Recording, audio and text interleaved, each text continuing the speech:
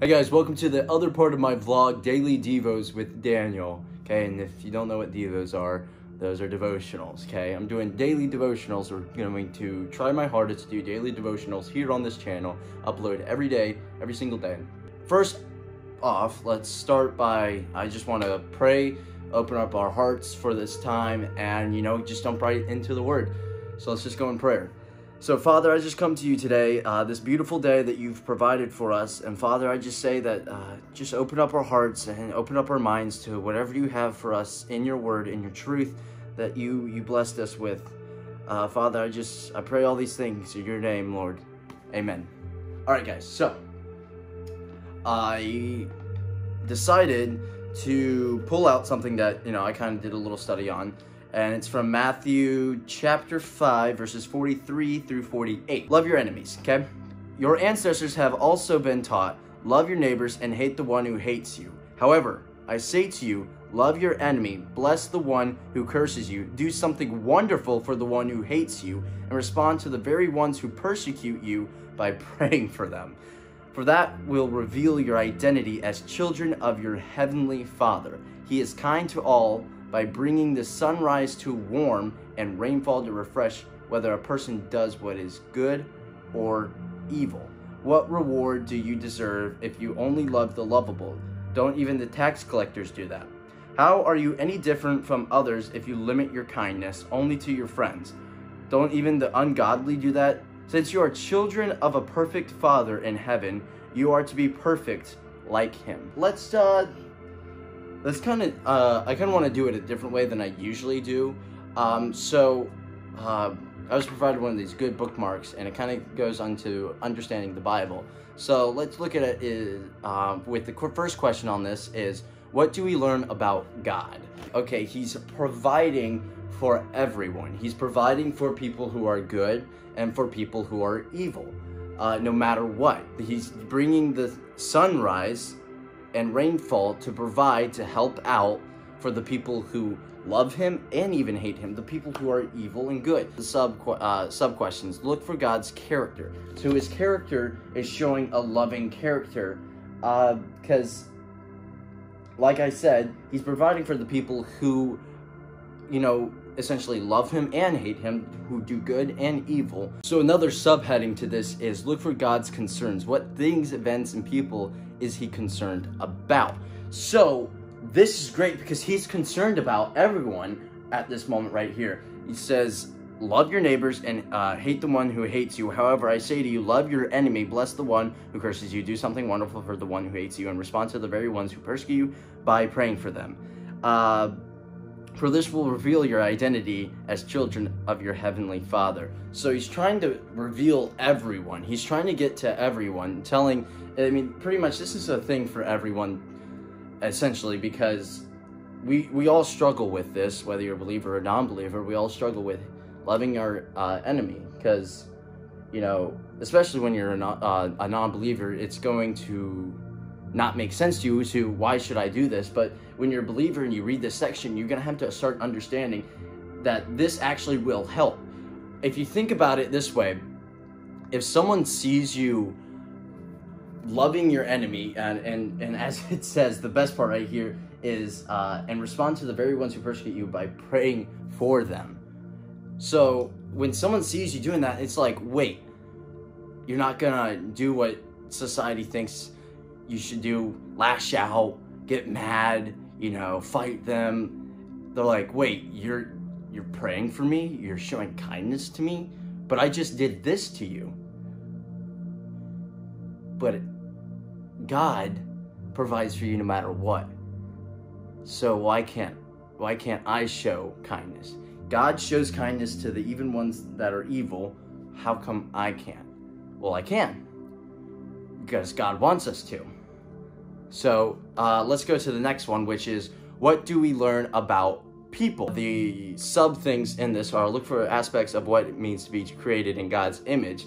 And so I want to pull back to the part where it says, this will be your identity as children of your heavenly Father. So showing the kindness will show your identity as being a child of God. We're all created in God. So that shows that we're created in God, but your identity in God is as a child of God, and being a child of God is essentially showing what God does. That's showing your godliness, not just goodness, godliness. I want to say the difference between goodness and godliness is like, goodness is like kind of like a worldly view. Godliness is, of course, a godly view. And what would God do in this situation? Another subheading, look for the fallen condition. The fallen condition, as I said before, is, you know, the ancestors told them to love your neighbors and to hate your enemies, which obviously now Jesus is like, whoa, stop there. Why would you do that? You're supposed to show love to everyone, okay, no matter what, because God can do it, okay? And then look for how God's people should live. And as it says before, and constantly in this, is to love your enemy. 3 says, what do we learn about relating to God? One of the things says, look for things to praise and thank God for. So I'm going to again read this section because this is good. He is kind to all by bringing the sunrise to warm and rainfall to refresh, whether a person does what is good or evil. We can praise and thank God for that, okay? Because we are all born into sin. We're all sinners, okay? And essentially, a lot of us are lost, okay? But we can praise God that he still shows us kindness. We can thank God that he still shows us kindness, no matter if we are good or evil. So the last question says, what do we learn about relating to others? The sub thing says, look for how we should interact with and treat others. So this is a very easy question, because we are to, as it says, as the heading, love your enemies. Now that we got some of the questions down, I just want to go through each verse by verse and kind of give a little input and a little interpretation, kind of, in a way. So your ancestors have been also taught, love your neighbors and hate the one who hates you. Because, okay, so like I said, they've been taught this way, and so it's, Jesus is like, okay, hey, wait. So, however, I say to you, love your enemy, bless the one who curses you, do something wonderful for the one who hates you, and respond to the very one who persecutes you by praying for them. That is something crazy to think about. He's saying, love the person who's gonna hate you, okay? Okay, the person who's sitting there screaming at you, bless them. You know, do something wonderful for the one that, you know, just despises you, bleh. And respond to the very ones who persecute you by praying for them. So, I mean, we don't really experience much persecution nowadays as, like, they did before. But, like, I mean, you can still very much use the praying for any of your enemies. Any person that, you know, you essentially just you don't care for, you can still pray for them. I mean, I find myself praying for a lot of people, okay? And I pray for almost every single person I at least put into prayer, to just pray over people in the world, okay? Because, you know, this world is full of corruption and all that, and I do want to essentially pray for them. For that will reveal your identity as children of your heavenly Father.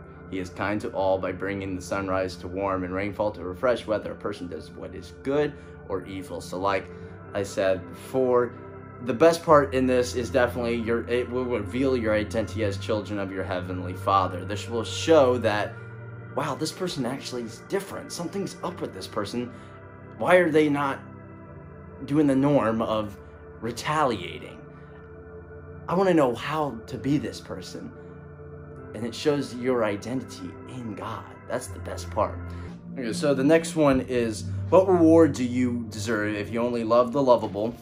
Don't even tax collectors do that. How are you any different from others if you limit your kindness only to your friends? Don't even the ungodly do that. Excuse me. So, essentially what is being said here is, how are you showing any difference from the world if you're doing what the world usually says to do? And essentially what I want to really focus on is, you have believers and non-believers, ungodly and godly people, okay? So you have the ungodly people who are loving just the lovable, and what we should be doing, the godly people should be loving everyone, okay? And when you're not showing that, what are you looking like? Well, you're looking like the ungodly people, okay? This is the separation right here, is the lovable, and then both the lovable and the unlovable. So do you want to look like an ungodly person right now, or do you want to look like a godly person? And don't do it because you just want to look like a godly person. Do it because it is in your heart and it is God's will to do it, okay? Don't sit there and go, well, I guess I have to love them. No, actually love them. Actually show kindness to them. Actually pray for them when they are persecuting you. And so I want to jump into the last verse, which says, since you are children of a perfect Father in heaven, you are to be perfect like him. Essentially, God is perfect. We all know that. God is perfect. God has a perfect will for our lives, for everyone's life, okay? God is perfect. So we are called to be perfect like him. And what does perfect like him look like? Well, we're going to jump back to this verse that I keep saying. He is kind to all by bringing the sunrise to warm and rainfall to refresh up, whether a person does what is good or what is evil, okay? That's what a perfect Father does. He provides for everyone. He provides for the people who are good and evil. So we are called to be just like that. We are called to essentially love everyone as the Father loves everyone. And so that's all I have for today. I mean, it's my first daily devotion here on this channel, so it might get a little bit more in depth, so it might just be different. So, but I just want to encourage everyone to just be in the Word daily. And if it just starts by just watching this and, you know, getting information from this and, you know, actually opening up their Bible and reading it, then that is a gain for God, not for me. I'm doing this for God. And so I just want to encourage you to just dive into your Word, even if it starts by just watching this and just following along. As long as you're getting engaged in reading the Bible, that is a gain for God. I just want to end this with a prayer to you guys, and a prayer essentially for you know, just our nation and just the world in general and all that's happening. So Heavenly Father, I just want to thank you for this day. I just want to praise you just for everything that you do. Father, I just thank you for your Son, Jesus, for coming down, dying on the cross, so that one day through him, we can live in eternal life with you. Father, I pray for anyone right now who's just going through something, anyone who is hurting. I just want to pray for people right now in general. Just to have your loving and healing and caring hand over them, around them. I pray that you just open up your hearts and you help them realize that this is part of your will, your perfect will. Father, I just pray for this nation. I pray for this world. Things are happening, but we need to take a stand, and we need to really realize who you are and what you're doing, and, you know, essentially just, like I said today, just pray for the people who hurt us, you know, pray for our enemies. Father, I just pray that whatever I said and whatever they read and whatever you open up to them in this little devotional, I pray that you just open up their hearts and put some wisdom in there about what I just read. But Father, I just thank you and I praise you. In Jesus' name, amen. Thank you guys. I'll see you guys tomorrow.